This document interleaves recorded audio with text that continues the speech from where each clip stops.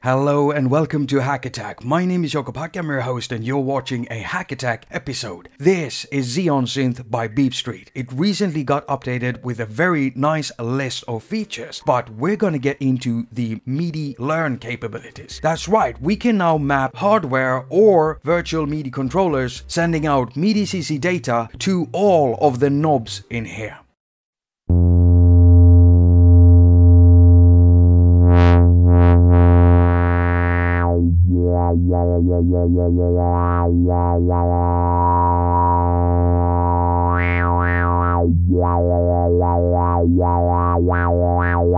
This will work for both standalone mode and in audio unit mode, but it will be a bit different setting up the hardware and virtual MIDI connections depending on how you got it running. Okay, so right now I've got ZEEON Synth loaded in a standalone mode, and that's why we can see the step sequencer right here. And so the way you set up your hardware and virtual MIDI controllers is by going into this list right here, and here you'll find all of the MIDI inputs along with the background audio option, which is very nice to have if you're sequencing ZEEON Synth with another app.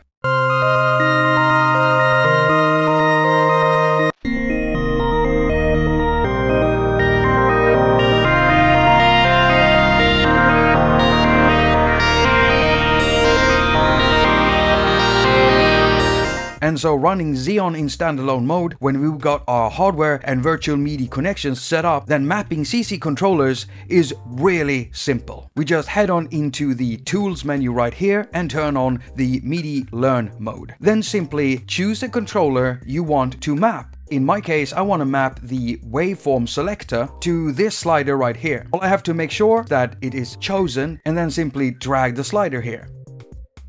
And there it is mapped. Now if I map the wrong controller, then all I have to do is to double tap to reset the controller. But I want it mapped. To exit the MIDI learn mode, we simply tap the tools button again.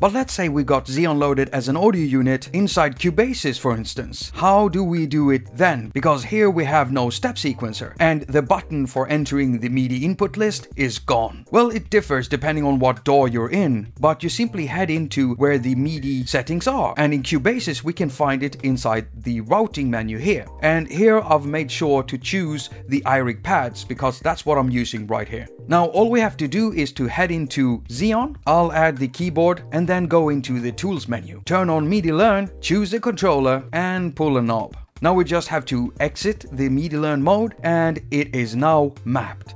And this is how simple it is.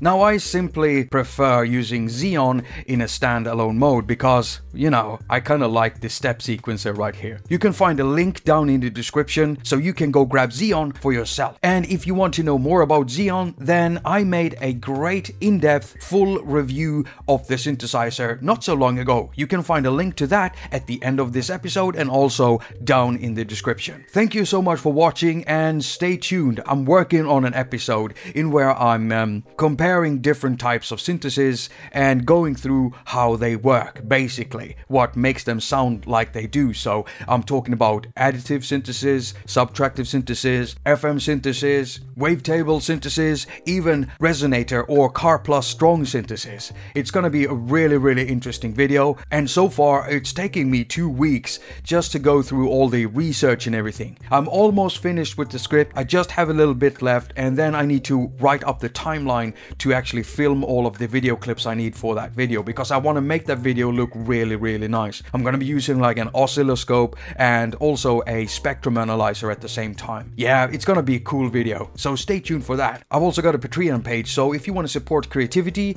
and good content here on YouTube, then why not sign up on Patreon? Now, if Patreon isn't your cup of tea, then I've also got a PayPal me link, so you can do a one-off donation if you'd rather do that. Now, if you don't want to do either PayPal or Patreon, then if you want to buy an app, why not check if I've got a video for it? Because if I've got a video for it, then I usually have an app link down in the description. I am an Apple affiliate, so I earn a percentage of the purchase you make of an app, and it's a great way of actually supporting YouTubers like myself, Doug from the Sound Test Room, and also bloggers such as Tim Webb and Discord, or Music App Blog and John Walden. Now, if you don't want to do any of that, then you can always share my videos, press the thumbs up because it really helps with the ratings around here. And if you subscribe, don't forget to press in the little bell thing, because that way you'll always get notified whenever I upload a new video. As usual, I wish you a very productive week. Now go finger all of your stuff and have a lot of fun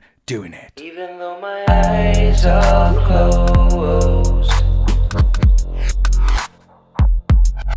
even though my eyes are closed, even though my eyes are closed, even though my eyes are closed, I can feel the love.